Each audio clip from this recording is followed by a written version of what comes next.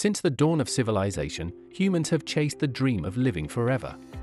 From ancient legends of the fountain of youth to elixirs brewed in secret by alchemists, humanity has always pursued a single question: can we live longer and, more importantly, live better? Today, that quest has evolved into a powerful movement, blending biology, technology, and human aspiration. It's called the longevity movement. But the question remains, is this the dawn of a healthier, longer life, or are we simply chasing shadows?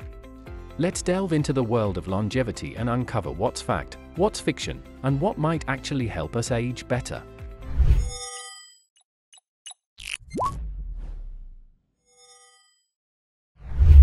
So, what do we really mean by the longevity movement? At its core, the longevity movement is about more than just living longer, it's about living better for longer. It brings together a range of disciplines, biology, medicine, technology, and even philosophy, into one shared goal: to extend both lifespan and health span. In other words, not just more years in your life, but more life in your years. This movement can be grouped into four main tracks. Scientific research, which dives deep into the biology of aging. Technological innovations, like AI-powered diagnostics, wearable trackers, and personalized medicine. Lifestyle interventions, such as better nutrition, movement, and mindfulness. And pharmaceutical and supplement-based approaches, with drugs and compounds designed to target aging at its core. Each of these paths contributes something different, and together, they're redefining how we think about aging itself. Now moving forward, what's really going on inside us as we grow older? To understand how we might slow or even reverse aging, we first need to ask, what causes it? Aging isn't a single event but a gradual, complex process influenced by several key mechanisms.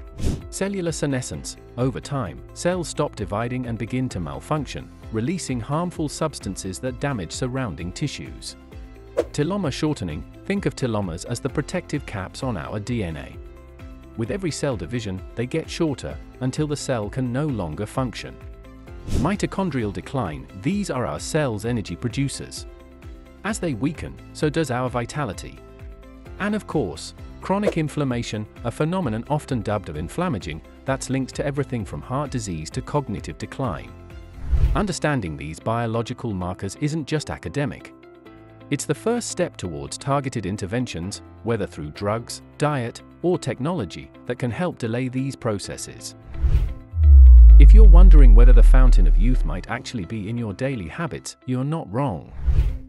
Across countless studies and cultures, we see recurring themes in the habits of those who live long, healthy lives. Let's take a closer look. Regular movement. It's not just about gym sessions. Daily physical activity, especially a mix of weight and resistance training, has been shown to improve heart health, preserve brain function, and even reverse some aging markers. In fact, a study of super agers by Dr. Eric Topol revealed that strength training was a key common factor in their health span.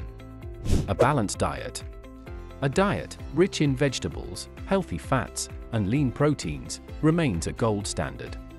It combats oxidative stress and inflammation, two major aging culprits. Glorious sleep. We often take it for granted, but sleep is when our body does most of its cellular repair work. Lack of it not only accelerates aging but also heightens the risk of diseases like Alzheimer's. Stress management. Chronic stress ages us from the inside out. But practices like mindfulness, deep breathing, and even laughter can reduce its impact significantly. And perhaps most underrated, social connection. Loneliness has been linked to higher mortality rates. But strong relationships? They protect your mind and body, offering emotional resilience and even improved immunity.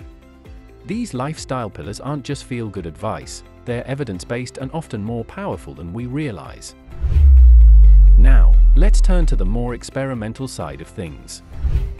Are we on the verge of medical breakthroughs that could redefine aging? Here's what's stirring excitement and caution in research labs around the world. Senolytics are experimental drugs designed to clear out senescent cells, the zombie cells that damage healthy tissue.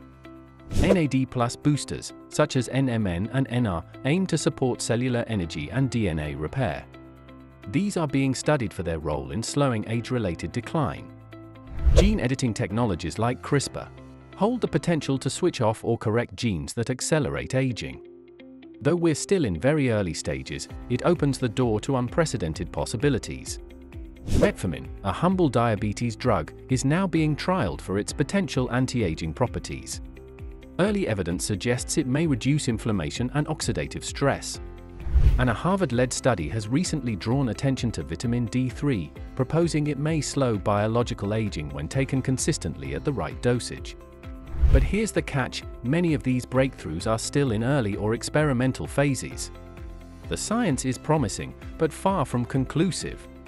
Long-term safety, accessibility, and regulation remain big questions.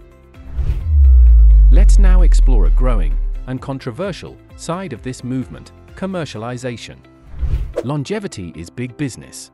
We're talking luxury retreats that promise age-reversing regimens, designer supplements claiming to reset your biological clock, wearables that track everything from your sleep rhythms to your stress levels.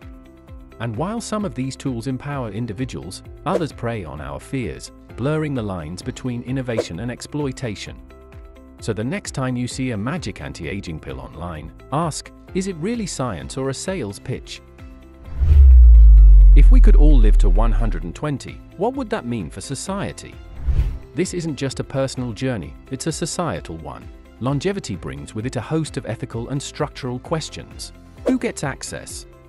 Will life-extending therapies be reserved for the wealthy? What happens to our workforce, pensions, and healthcare systems when people live much longer? And crucially, is a longer life still meaningful if it isn't a better one?